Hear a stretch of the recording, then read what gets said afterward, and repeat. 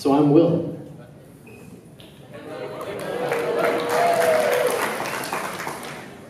So recently I was asked how long I've known Nate. I hate math. I hate everything about math. So then I start this battle in my head of how do I figure this out. Then I realized I just have to remember how old I am. And that's how long I've known Nate. So 28 years I've known Nate. And it's been a great 28 years, I'll tell you that. So, toast. I really wish I had an actual piece of toast to hand him at this point.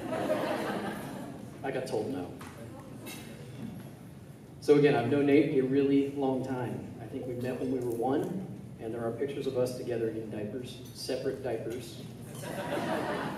It's safe to say we've always stayed strong friends and have been able to pick up where we left off even after going to different colleges, different careers, and only seeing each other a few times a year. We're able to come back and pick right up. So as children, Nate and I played a complex game of make-believe that we simply called brothers. This game could take many forms: Cowboys and Indians brothers, Castle, medieval brothers, Star Wars brothers, Dinosaur brothers, Civil War brothers, World War brothers, and so on, wherever our imagination would take us. These adventures could frequently span several days, if not weeks, and were authored, acted, and narrated entirely by us. We were almost always on the same side, but even when we were enemies, it would only last until our first fight or duel, which was often an even match between two mighty warriors. During this, we would both fight admirably and somehow develop an appreciation for each other's skills, and this appreciation, I don't know how, would conquer whatever animosity we had beforehand where we were trying to kill each other. So all of a sudden, we'd be on the same team. We would then embark on epic quests, fight brutal battles, slay dragons, rescue princesses, and so on, always as brothers, who fight for each other and watch each other's backs. As we grew up and matured, these epic adventures changed but never really went away. We would paintball together, play video games together, camp together, backpack together, play soccer together, shoot guns and bows. And as when we were younger, even when we had disagreements or conflicts, they were quickly resolved and never drove us apart for long. I remember when, about 11 years ago, I met my now wife. I remember telling Nate when Hannah and I got engaged, and I remember asking him to be my best man. I remember how he was genuinely excited for me, but I know Nate. And I know that he wanted that kind of relationship for himself too. But it wasn't God's time for you yet, was it? God had a better plan for you, Nate. Right? And he had Kathryn. And I couldn't be happier for both of you. I'm sure you know there's no greater earthly commitment or relationship than this one you have here, that you're starting today. But now, as your brother, I need to give you a warning, and I need to give you some advice. There's someone who wants to tear this union apart. He's not happy with what's going on today. Two people who love the Lord have committed to honoring God together in the way that they love each other until parted by death. Satan will try to find ways to break this union, divert your purpose away from honoring God through your selfless love. Sometimes these attempts are obvious and easily recognizable. Other times they are subtle, seemingly harmless, such as telling yourself that your wants, your plans, your needs matter more than theirs. Always be watchful for this and remain selfless in the way you love each other. Kathryn, there will be times when Nate is not the perfect husband. Nate, there will be times when Kathryn's not the perfect wife. Remember, you are both sinners marrying another sinner, and at times you both will fail. These are the times you can show God's love to each other even more clearly through sacrifice and selfless love. I give a third hand.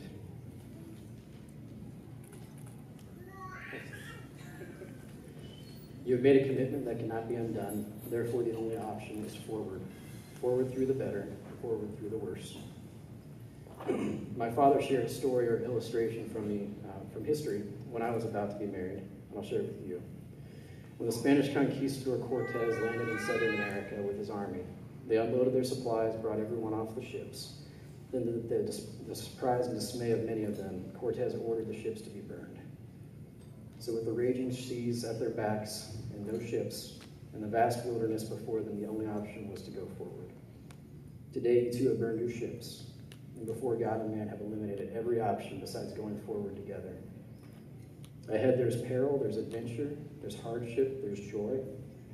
Your mission is to love each other as Christ loves us and gave himself up for us. and to help each other become more like Christ in this process. This is not the easiest path, but it is a great one, and today you've committed to it. Something truly worthwhile is rarely easy. So Kathryn, not to be weird, but I've been praying for you for a really, really long time. I pray for someone who loves the Lord, has dignity and good character, who is beautiful, and who loves my brother dearly. God has answered my prayers, and I couldn't be happier for both of you. So now, let's set that down. A toast to Nate and Kathryn and the adventure that they're starting today.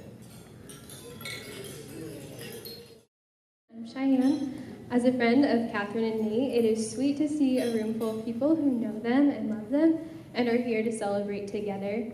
Thank you also to both of their parents for bringing everything together for this day. And thank you, Jean and Steve, for raising one of my best friends. Kathryn and I met our first semester at Ball State through Crew. Who knew that two awkward people could be such good friends? And a friendship that has just gotten sweeter and deeper with each year. Those years have seen summers together, whether in Virginia Beach, Montenegro, or last summer, both preparing to go to Europe with Crew. 2 years of being roommates, me often making sure she was awake for school or work, and her usually being annoyed by that. The nights sitting on our couch dreaming about our future cafe venture, living like an old couple and instead of going through the drive-thru at Culver's, we ate our ice cream inside for a change of scenery. Deep questions and how to live the abundant life like Jesus talks about were normal day conversations, and a lot of laughter and weirdness in between. We would joke that our friendship, along with Mariah, was preparing us for marriage, friends sharpening one another like iron sharpens iron. Kathryn, it is a significant thing to have a friend like you. C.S. Lewis says that what draws people to be friends is that they see the same truth. They share it. You have been a friend that speaks truth when I forget it or can't see it. And I know few people who have an eternal perspective like you. And I would hope everyone could have such a friend that fights in faith to live out what God has. You choose risk and you choose love. And it's a joy to me that now you get to live this out with her. And that you'll have ample opportunity to be the terrified driver as she dances to Car Radio by 21 Pilots, or more like violently flails. She's either all class or all out weird, but I'm sure Nate knows that by now. A few years ago, it became our question to ask, what is life? You know, when you see a beautiful landscape, or you're in the midst of a trial, or when the taxi breaks down and you're half laughing, half crying, or when a guy calls and asks to take you to see a play. What is life is not asked in despair, but is a strange delight because you know that there's a bigger story going on, and by God's grace you get to be part of it. You get to experience it, and it's monumental, it's simple, it's wild, and it's normal. It's life, and you're living it. And Kathryn, you live it. You embrace it, and it makes my heart full knowing now that you and Nate will be taking on life together and embracing whatever comes. So I was there when these two met a game night as a few friends, and I think she spent the next few months trying to convince herself that she didn't like him. How fun to see their friendship and their relationship progress and grow, and to be up when she would get back from dates and hear all about it, but only after having to ask a lot of questions. And also how fun to have Nate as a friend and see him as a man of integrity, faith, and generosity who cares well for Kathryn. Kathryn, you have been part of God's perfect provision for my life and in knowing Jesus better, and now you will always continue to be a part of God's perfect provision for Nate. As his dearest friend and wife, I hope life together continues to be meals made to share around the table with people you invite in, letters written back and forth in your journal, and evenings filled with board games and laughter. And just like game pieces, each has a use and a purpose, but apart from the board or the story they belong to, they do not make much sense. So Nathan and Kathryn, I trust without a doubt that as one, you will live with purpose in the story God has. Each move, through strategies, risks, setbacks, and wins, will unfold like a color-filled tapestry of a board to God's glory. It is a great honor and a delight to be part of your lives, to be in the game, and to be part of the story. I love you both and will always celebrate you. To Nathan and Kathryn White.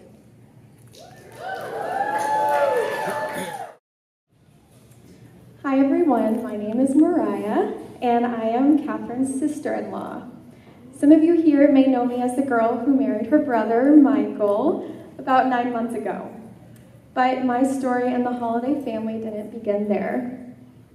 It all started our freshman year one night after a crew weekly meeting. One of our mutual friends was having people over for a movie night, and I convinced myself to go make some friends. Someone that night had brought a package of Swiss rolls, and somehow, don't even ask, I ended up accidentally sitting on one, and of course, it exploded on me. Anyone who knows me knows that this happens way too often to me. Kathryn and I could not stop laughing. Like, I'm talking full-on crying and laughing till our stomachs hurt. This moment was special because it was the first time I had seen Kathryn's crazy laugh. And if you know Kathryn, you know what I'm talking about. I remember thinking to myself, now this is someone I want to be friends with. Now, fast forward a few years and enters Nate. Now, I don't want to brag or anything, but I think I'd like to think I was a vital part of Kathryn and Nate meeting. Allow me to explain. One night after another crew weekly meeting, one of our groomsmen, Joe, came up to me and mentioned that he was new to Ball State and wanted to be friends. So our friendship formed, and not too long after, I had the privilege of meeting his roommate, Nate. The three of us had made plans to hang out one night, but little did I know that night would be Michael and I's first date.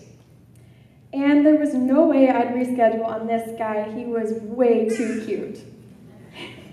So, being the good friend that I am, I suggested my new friends hang out with my two closest friends, Kathryn and Cheyenne.